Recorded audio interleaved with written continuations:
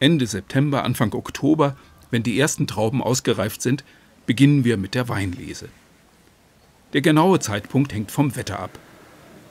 Im Weinberg bekommen unsere Lesehelfer genaue Instruktionen, was getan werden soll. Denn wir gehen bei der Lese sehr selektiv vor. Das wollen wir euch jetzt mal zeigen, welche Trauben ihr heute lesen sollt. Das sind die idealen Trauben für Kabinettwein. Den wollen wir heute hier ernten. Das gibt ganz fruchtige, ausdrucksstarke, komplexe Kabinettweine. Die hier sind noch grün. Die bleiben am Stock, nicht abschneiden. Die hier auf dem Boden.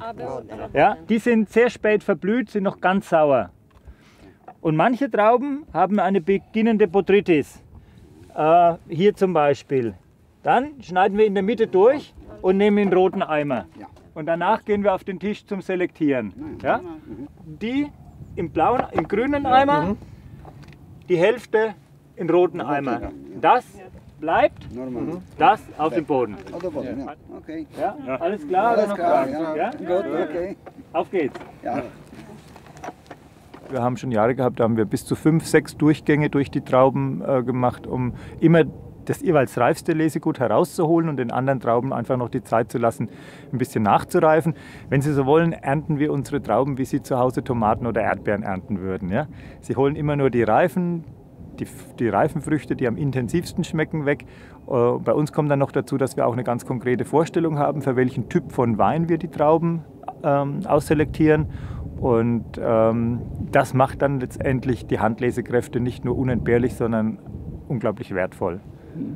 Also da kommt uns zugute, dass unsere Handlesekräfte teilweise schon über 30 Jahre zu uns kommen. Das sind also wirklich keine Saisonarbeitskräfte, sondern das sind Facharbeiter für uns. Unsere Erntehelfer kommen aus Polen. Manche von ihnen sind mehrmals im Jahr bei uns, denn in den Weinbergen ist eigentlich immer etwas zu tun. Die Hauptsaison aber ist der Herbst.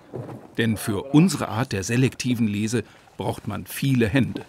Machen, glaube ich, wenige so intensiv. Bei uns ist es halt so, wir bauen ausschließlich Riesling an und wollen verschiedene Geschmacksstufen, verschiedene Qualitäten aus einem Jahrgang, aus einem Weinberg, aus einer Rebsorte anbieten. Und da ist die Selektion der Trauben eigentlich das Maß der Dinge. Das ist das Mittel, das wir einsetzen, um diese Vielfalt des Rieslings abzubilden. Aber es ist sehr aufwendig, ne? Was ist schon einfach im Leben.